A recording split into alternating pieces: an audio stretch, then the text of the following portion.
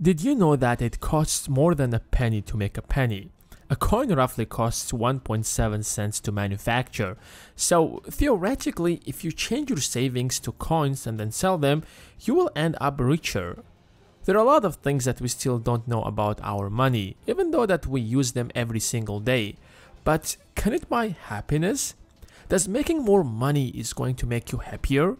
Most people are going to say, that's a dumb question. If having more money isn't making you happy, just hand them over to me. They will certainly make me happy. However, that's not quite accurate, because it turns out that the answer to this question is a little bit more complicated than we have thought. Of course, if you are starving and don't have even a roof over you, every penny is certainly going to make you happier, because they will satisfy your basic needs. However, what if you make a little bit more money than you need? A 2010 study has found that any additional income you make above $82,000 a year in the United States isn't going to impact your day-to-day happiness. Money is like water. When you don't have it at all, that's the only thing in your mind. When you're walking in the desert trying to find your way out, you care about nothing but water to drink. You would do absolutely anything just to have a glass of water. But what happens if you are given a glass of water? You probably would want a second one, maybe a third one. However, after the fifth glass, it won't matter.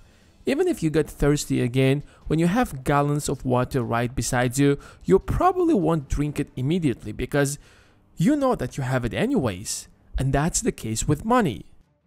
Even though that we want to believe that happiness is directly related to our materialistic well-being, it's mostly psychological. If you are broke and you hardly make ends meet and then suddenly you win $1,000, you will feel like you are the happiest person in the world. However, what if you make $200,000 a year and you win $1,000? Sure, you will feel good about it, but it's not going to make you super happy. Even though it's the same $1,000, it has a different impact on people based on their perspective of life. Lottery winners, for example, usually become the most unhappy people a year later, because right after receiving that fat paycheck, they rush to experience life's greatest pleasures. And once they run out of cash, they struggle to enjoy everyday pleasures and get into huge debts to continue that lifestyle. Nonetheless, our happiness highly depends on how we do compared to the people around us.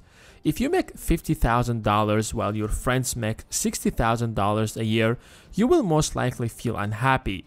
Whereas, if they all make $40,000 and you're the only one who makes $50,000, you will feel much happier. That's why with the rise of social media, it's really difficult to feel happy.